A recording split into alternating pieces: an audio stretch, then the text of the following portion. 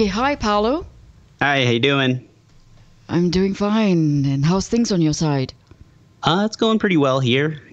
Pretty much been up to the same thing every day, which is taking care of our dogs that we have here. We got 2 dogs, and just kind of keeping up our routine. Whether it's doing press, trying to work out at home. The things just to kind of keep us sane and keep things a little routine. Not get bored. Where are you based? Is it LA, Florida? I live in Chicago. But Nice. The band is based in Florida. That's like my home state. I'm from South Florida, but I'm living up here right now. And, the band's still in Orlando. Matt and Corey are down there, and Alex lives out in California. So when it's time to rehearse, we all come together in Orlando. Okay, great. I just want to introduce to our audience that I'm now talking to Paolo, bassist from Trivium. Just to let everyone know that, Metal Hammer magazine dubbed Trivium quite simply one of the best bands in modern metal. Yeah, Okay? it's a lot to live up to. Yeah, and you guys just released your 9th album, Yeah. What the Dead Men Say, on April 24th. And we just want to get down to the nuts and bolts of it. Yes. But before we do that, I think we just have to talk about the situation at hand, which is this COVID-19, which is just incredible. How are you coping and adjusting to life in the middle of this pandemic? I mean, obviously being at home, I'm very thankful, to have a place to live and to have family, to have dogs and pets to kind of hang out with while we're here. So I feel like, I'm doing very well. It's just really crazy to not know what's happening, obviously, with touring and stuff like that. And sort of, we're trying to, as a band, stay engaged with fans. We wanted to make sure that this week we were out and, doing whatever we could. Like yesterday, we did a virtual signing, sold a bunch of CDs, signed it for them, talked to people, trying to give people something to look forward to and still entertain people. And obviously, Matt still has his Twitch going, so people can see him jam on there. And I think this summer we're going to be doing a lot more streaming type stuff like that as well, like full band performances. But we're just kind of waiting to get to the point where it feels like safe enough to at least travel again within the States. And just take it from there. It's kind of a day-by-day thing. Do you recall the moment that COVID-19 was becoming a threat? Yeah. Personally, when the first city or two in China shut down, the first thing I did was get online and I looked up some masks to buy because I was like, this is going to all sell out very quick. And I kind of Florida has hurricanes every year. And so you have to kind of get ready last minute. And I just feel like I've always kind of had that sort of just living through a bunch of hurricanes, to go and get the supplies before everyone rushes out the day before it hits, And so I was just like, this is going to come here, obviously, because air travel and just the way things are. And, I was getting all that stuff in hopes of okay, well, I'll have to wear masks. And, when we travel over to Asia and over to Europe, I'll just have to kind of do what we did when the swine flu was going around in 2009. And then it became obvious that this was more serious. Obviously, when we had to start discussing postponing shows, it really kind of hit home. And finally, a day or two before Matt was actually supposed to fly up to Chicago for an event for Mortal Kombat, we were going to fly to Europe and do press, and we had to pull the plug because it was okay, this is becoming very serious. We need to just kind of rethink how we're going to promote this record. And after that, it was kind of okay, this is not going to be a normal year. This is going to change. Mm-hmm. So this was in Feb, right? Yeah, about February. I definitely felt that things were not going to happen as planned pretty early on, but I was trying to kind of stay hopeful at least that something could happen. But it just kept seeming there's no way this is going to be something that doesn't affect everyone in the world. So we have to kind of prepare for that. The virus has, caused, the live entertainment industry to collapse in a way that we have never seen before. It's not just country specific, but, it's just for our business, Paolo, the whole entertainment industry. Yeah. It just, it's a catastrophe. Mm-hmm. So, we're all sitting here every day, like every day, your agent, other agents reach out to us. Okay, can we be looking at this date and this date? And truth be told, we don't know when is the right time to get everything going, right? When do you actually have an inclination that you'll go on tour? Yeah. In 2020, will 2020 be? I don't know with the rest of this year. I'm hopeful, obviously, that things will get to a point where we could tour later this year, but it just seems like really, when you listen to the experts talk about like the way things work, it just doesn't seem like a possibility. And in my opinion, I would rather scrap the rest of the year and hope that, the following year could get back to some sort of normalcy rather than rush back and then have to start all over again and then, have this really become a thing that like just affects the rest of next year. So I think that's kind of the thing. But the problem is, I think a lot of people are getting really antsy already just having to stay inside. And I don't know about in Singapore, but definitely in America, people get really, I don't know, when they're told to do, something for the greater good, people are not really always the best at listening to advice. And, we haven't really had a real lockdown here. It's really kind of been a hodgepodge of things. So we'll see how that goes. I don't know. Maybe people are just going to be like, well, this is just how it is right now and tough it out. But I'm like, they're already talking about opening things back up here and it's only been a few weeks. So I don't know. I'm not really sure what's going to happen. I have a feeling that we'll be touring overseas before we tour in the States, but that's just my prediction. I think there could be a chance that we'll be able to go to places that have it under control better and that the States is going to be like dealing with it for a little bit longer. In the U.S., some of the states have already opened. In Chicago, some did never close.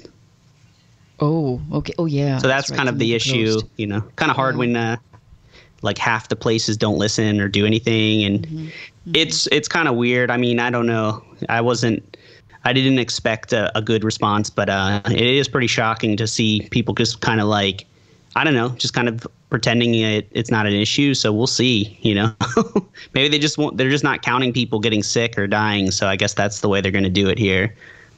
I think the count in the U.S. right now is close to 1 million, right? That has the COVID-19. Yeah, and they're not like doing, and that's just with like minimal testing. It's probably much worse than that. So it's yikes, definitely shocking, but not surprising either. So it's, I guess, that was like my one thing when I saw what was happening in China and why I wanted to start getting like supplies and masks and things like that. Because I'm like, I just know there's not going to be anyone there to kind of like handle that for you here. It's kind of like you're on your own. So, getting it in advance, like, I mean, even like things like webcam, like I had to get a new webcam before all of the press and stuff, and like everything just sold out immediately. And I got it in just in time just to get one of the last like good ones that I could get. But it's just, it's pretty crazy.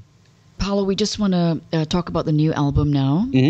When did the band start working on this new album? And can you take us through the process? Yeah, we started officially demoing together in March of last year.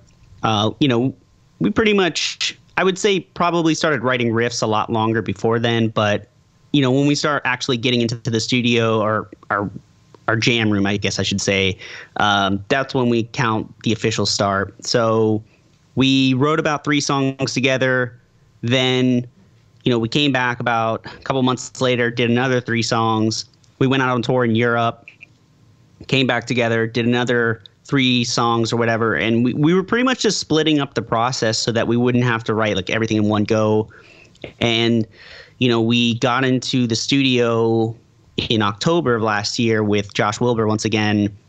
And, pretty much nailed everything down in about 16 days. And then we did drums last, and we did that out in LA at 606, which is like the Foo Fighters studio, their personal studio, and that's where we did drums. And that was kind of cool because we did drums last this time, which was the first time we ever did that, and it was actually kind of a nice way to, I guess, track things. how did the decision come with working with Josh Wilbur? How did you decide on that? Well, we worked with him on the last record for production, and then on Silence in the Snow, he mixed the record, and that's how we got to really connect with him again. We had met him a long time ago, but Silence in the Snow was kind of our connection with Josh. The Sin in the Sentence was like such a breakthrough album for us, and we loved working with him. So it just kind of made sense to continue. And, he's just really got the right attitude and vibe, and he's such a skilled, not only producer, but an engineer. He's like, the knowledge he has and just how effortless it is to kind of just get in there and get like good tones and just start working right away. He's just got the right set of skills for us. I love the title track, What the Dead Men Say. It's just phenomenal. How did the band come up with the name of, the album, What the Dead Men Say? When I'm like doing like, I guess you could say research for lyrics, like I'm always like keeping an eye out for things that are just interesting, whether it's like some words I see in an article or a title of something, a book, a movie, or whatever that just seems like it could be interesting for further, like future use. I'll jot it down on my phone. And this happened to be a Philip K. Dick short story, the science fiction writer Philip K. Dick, and I always loved his work. And it was kind of like a really unknown short story, like from like the 50s or something. But I just loved the title, and some of the lyrics on that song were kind of fitting into that sort of, I guess you could say, altered state science fiction-y type vibe, and that would be the perfect title for the song, in my opinion. And I was like, I definitely want to keep this title around just in case there's a song that needs it. And when we started writing the song that would become What the Dead Men Say, we had to take two demos and essentially put them together because we needed like more riffs. And we wrote that chorus pretty much on the spot. Like we started like jamming the chords, and I'm like, hey, I got this cool title, I think it would fit. And so Matt and I kind of took turns kind of singing the part to kind of find the right the cadence and how it would work. And we just jammed around that, and it came together so well. And definitely one of my favorite titles and choruses on the record. It's just really, really powerful and different. I like that it kind of like evokes a lot of imagination out of people listening to it, like what it could mean. And I kind of like to keep it sort of open-ended of like what the meaning is. And I think even the title and the story itself probably are the same. It's kind of an open interpretation. Is it correct to say that that's your favorite track on the album? It's tough to say because like every song really kind of has its own vibe, and just listening start to finish, it's about 45 minutes worth of music. So it's like not super long. And I always just find myself wanting to just kind of let it go and just listen through, because I do feel like every song serves a purpose on this record. Okay, fantastic. I wanted to now get into touring. How you prepare yourself, and what the band does. I mean, before going on tour, of course, we do a lot of rehearsal at our like jam room. That is like the crucial part of it, because if you don't do a lot of preparation before the tour, it becomes kind of a nightmare, because when you go out on tour, if you're not ready, if you're not prepared, if you haven't been rehearsing, your first couple shows are going to be really sloppy. You're not going to have your sound dialed in. And we just realized over the years like how important it is to really go in prepared, even if you don't want to play a set list a couple days in a row. It gets tiring to do practice off tour, because you've played a song 1,000 times. Then you're just worried about like just your general warm up, which is like vocal warm ups, stretching, that kind of thing. I like to make sure that the majority of the work is done before the tour, not like while we're out there. Nice. Okay. One thing I'm always curious is, how did the bands actually come up with the decision on the set list at shows? Is that during rehearsal? Yeah, definitely during rehearsal. I think a lot of it comes down to what new songs we play from whatever album we're touring on.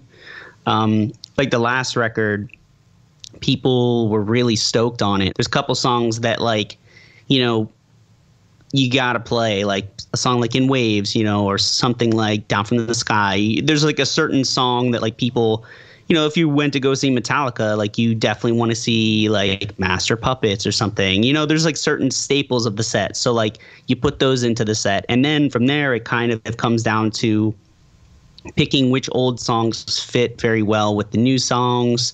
Kind of crafting a set that flows very well, that doesn't feel like it's ever losing steam, and, you know, knowing where to put in a song like Until the World Goes Cold to kind of bring it down a little bit after we played a bunch of fast songs. You're kind of like balancing things out. And then, of course, you know, maybe playing one or two deep cuts for like the fans that like know every single song and have been dying to see something that hasn't been played or hasn't been played in a while in the set.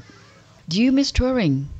I mean, yeah, definitely. I feel like we had a long break last year because Matt had his children, and so we were off tour for quite a while for that. And we did get a little bit of touring in last summer on the festivals. We played in Australia last December, and those were the last shows we've played since this all went down. You know, we were hoping obviously to come to Asia, and those were going to be the first few shows of this album cycle. And it's definitely, you know, we're very bummed out about it.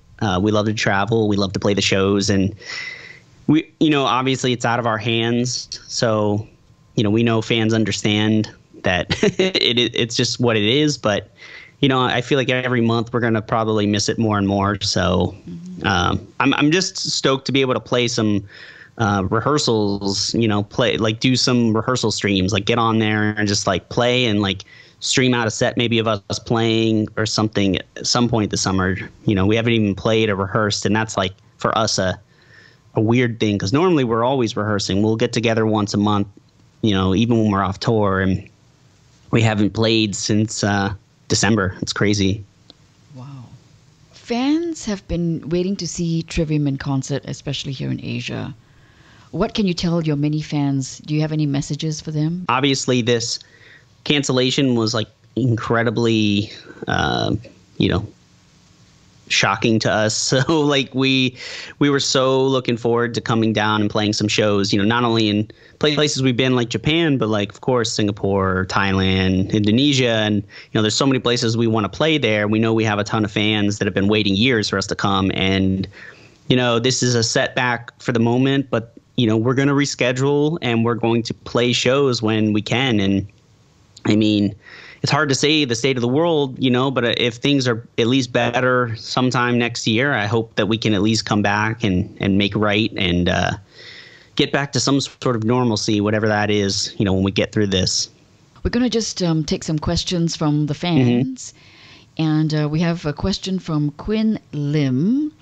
And he's asking you, Paolo, is there anyone in mind that Trivium would like to collaborate on a song with? Kind of like a dude that I think is an incredible singer, that he helped us out at one of the shows when Matt couldn't be there when he was having his children, was Brandon from Atreyu. I think he's got such a great voice. He's, you know, obviously a great drummer, but incredible vocals, and that'd be cool. You know, I think he's a guy that like could bring something out of a song that, like, you know, having another voice in there, especially as good as his, could do. So maybe, you know, maybe down the line we'll do something fun like that. I could see us doing a one-off, maybe single or song, maybe not on a record, but something just kind of for fun, you know, with maybe a guest vocalist, you know, because we haven't done it before. We have another question from John and Gina Dykes.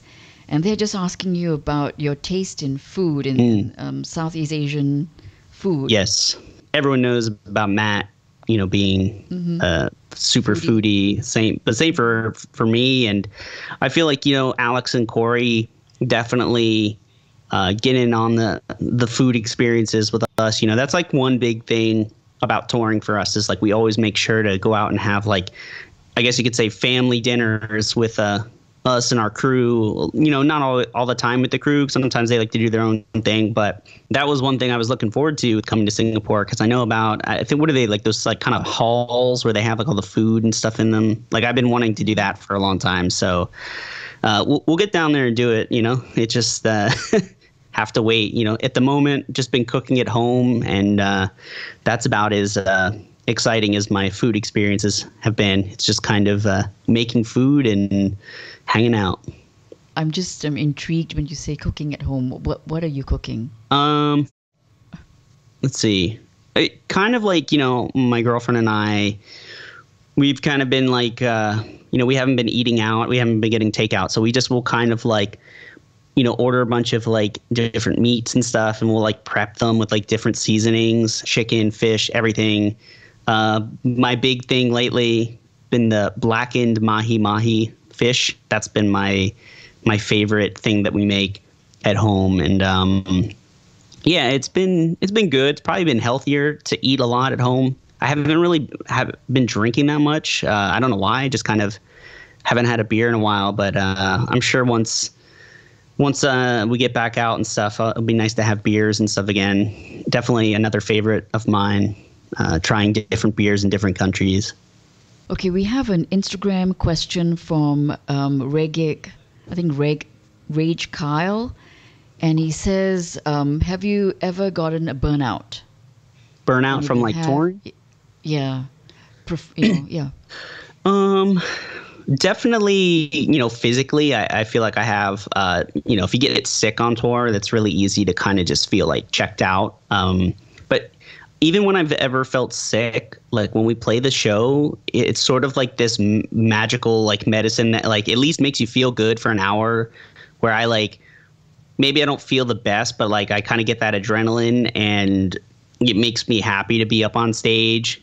Even when the show's over and I might feel like crap after, it's just nice to be able to get up there and play. So I never feel burnt out from the shows, but like, the same sort of monotony every day of like the schedule we have, the set list we play, like that can be a little wearing on you, but the show and seeing people like excited is always the thing that kind of, makes everything good for the day. Like any sort of like burnout I have is sort of wiped away with the show. We have a question from Matt Solargod. Mm-hmm. And he says, what bass effects do you use in songs such as IX, the title track, and The Defiant? Honestly, it's the same tones I use for the rest of the record. It's my Kemper, which is, for anyone that doesn't know what a Kemper is, it's like a digital amp modeler. So I have an Ampeg SVT classic model tone. I use a Warwick bass, and I have an EBS multiband compressor. So pretty much what that does is, obviously, if you understand the concept of compression with sound, it flattens things to where it's all one level. But what you can do with the multiband compressor is that if you don't want to flatten the low end, which is obviously for bass, you don't want to lose a lot of that low end, you can leave it a little bit more open on that side of it. So that's kind of really it. It's really down to just the way I play it. The tone comes from how I strike the strings, and I like to keep things simple, and it was nice to use my live rig in the studio. I think probably my favorite tone I've ever had on a record. So there's not really any crazy effects or anything. Okay, I think that's about it. And Paolo, cool. I think thank you. Yeah, wish the band all the best, and thank you. Just hope that we can resume back to our normal business. Yeah, yeah, it'll be very nice when we can, and we're definitely looking forward to coming down there. It's going to happen eventually at some point. We were very disappointed. We couldn't get there, and so many fans are always hitting us up from Singapore and asking us to come. So we really appreciate the support, and we're going to get down. We will come, and we'll make right for the lost time. Okay, excellent. Thank you so much, Paolo. Thank you for your time. Thank you. Okay, take care. Take care.